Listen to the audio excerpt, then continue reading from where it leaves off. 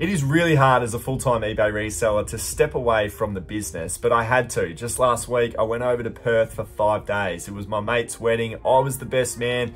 I had no choice but to go. There was a lot of anxiety about my eBay business back home. I wanted to make sure the sales would keep coming in.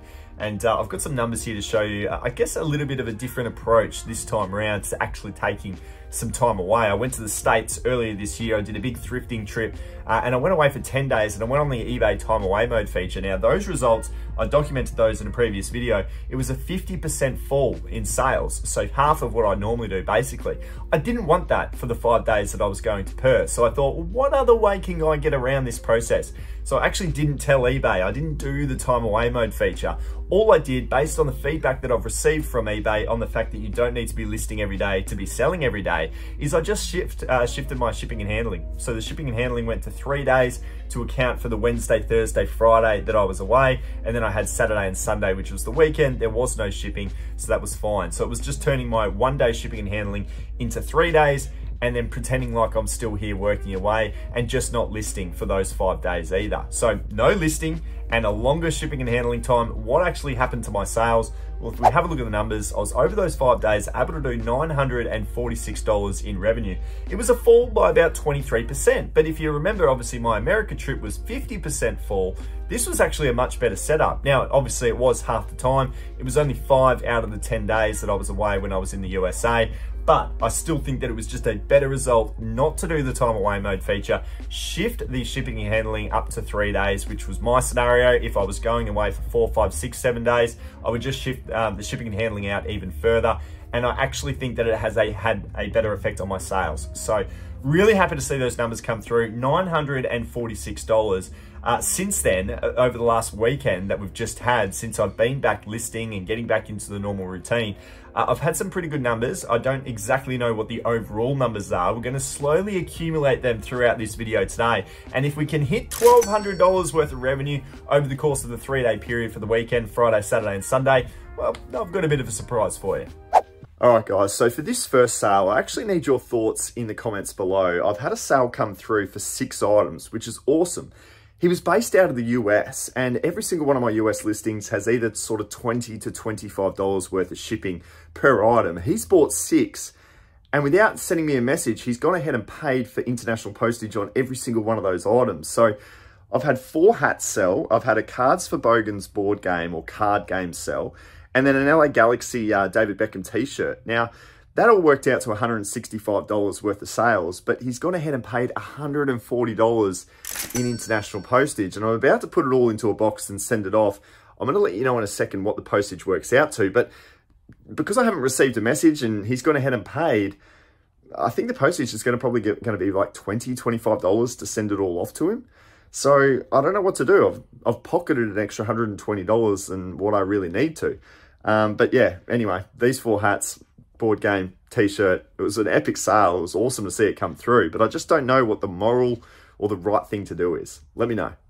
So it's worked out to $37.28, which means he's technically overpaid his postage by $102.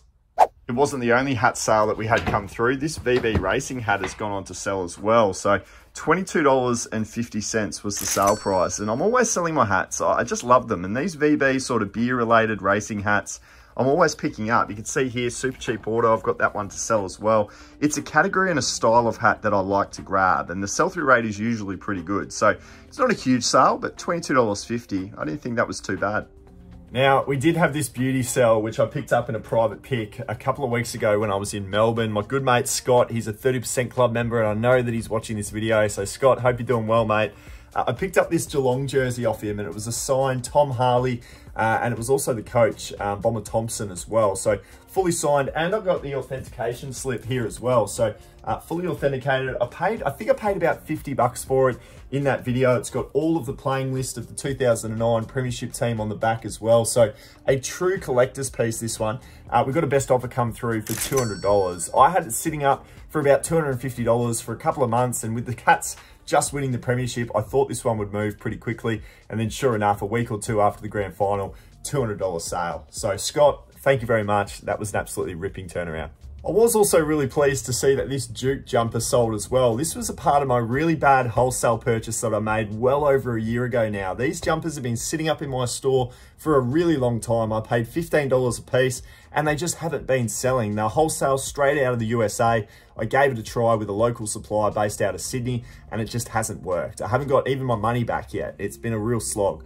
This one here though, it's a Fruit of the Loom, it's a size medium, Duke, really big college over there in the States, so no wonder this was sold. I actually got a $36.10 sale price, which I thought was actually really impressive because I've pretty much been selling them off for what I paid for them. All of these Cronulla Sharks cards sold as well. In total, it was a complete set of 10, and it was the 1988 Scanlon's cards. I've actually got a whole heap of them right here that I'm trying to sell. It's a big mixed bag. I've got a lot of the 88 Scanlon cards there. They're listed.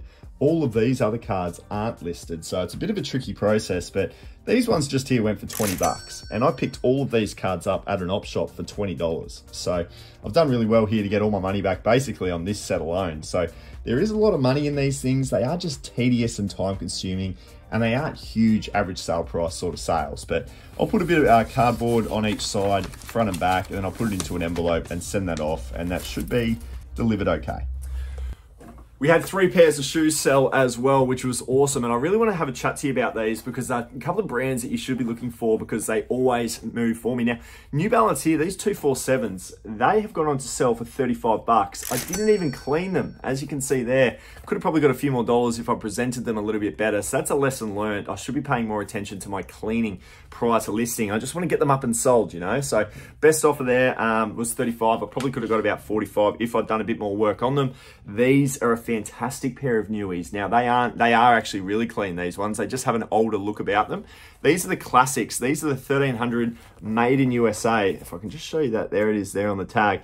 Hey, these shoes right here, these kind of retro casual / running trainer joggers, whatever they are, these sorts of newies, they just sell really well. They're becoming a really popular, trendy shoe out there for people. And I've seen that only sort of develop in the last sort of 6 to 12 months.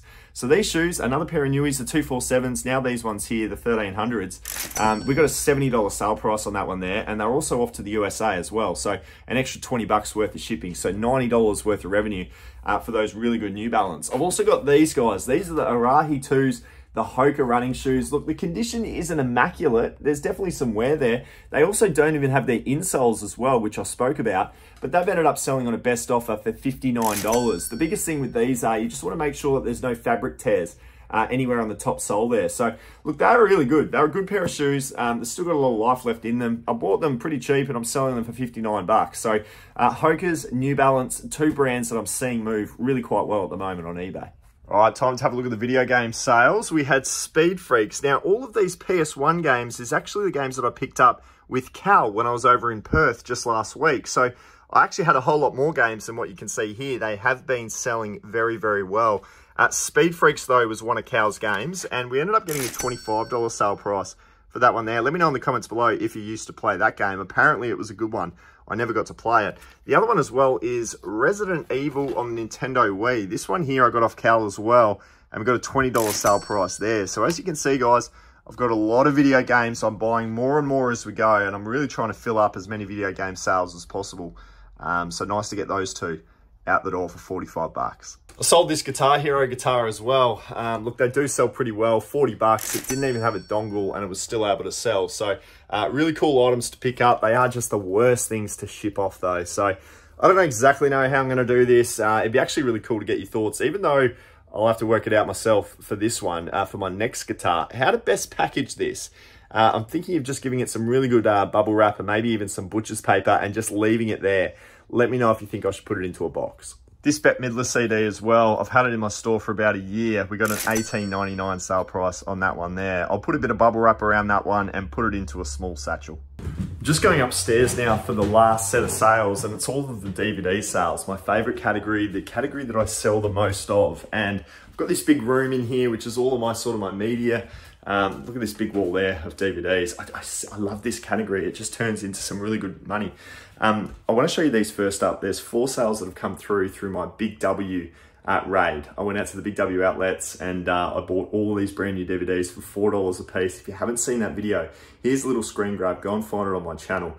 But check out these sales here. So they're all brand new and sealed. Teenage Mutant Ninja Turtles, I paid $4. That one sold for $14.50. These two Pokemons, Collection 1 and 2 of the Sun and Moon Ultra Adventures, it sold for $35 plus $20 worth of international postage. Off to the USA, that one. This one here is crazy, guys. We've got $45 plus $20 internationally for just season 7 of Offspring. I paid $15 for it at Big W, and we got a 45 plus 20 turnaround. And that sold in about, all of these sales have come through within about 2 to 3 weeks of buying them. And then this one here as well. These were $4 a piece. We've got Hulk season 1 and season 2, and they sold for $45 as a little bundle there as well. I'll show you in a second how I send off my my 2 DVD purchases in the mail. But yeah, $165 worth of sales there from Big W, and I only paid 35 bucks. There were a few more sales as well. I was able to sell Heartbeat season 11 here, and this one sold for $42.50, which was just crazy. This one here, upstairs, downstairs, I've got every single episode 1 to 5, season 1 to 5 there. That one sold for $50, so I'll put that one into a small satchel, and that one should be fine. And then this one here as a little consolation prize, House of Wax for $10. All right, so that's pretty much everything, but there is one more, the Holy Grail that I've saved for the very end of this What Sold. You guys might have remembered it from a previous episode. Just about a week or two ago, ER. I bought it in an op shop for $2 a piece. I've got $30 worth of sale. Actually, no, $1 a piece. I paid $15 for this every single episode of ER, and it sold for $202.50. That is just ridiculous. If that sale right there doesn't tell you to go and buy DVDs, nothing will.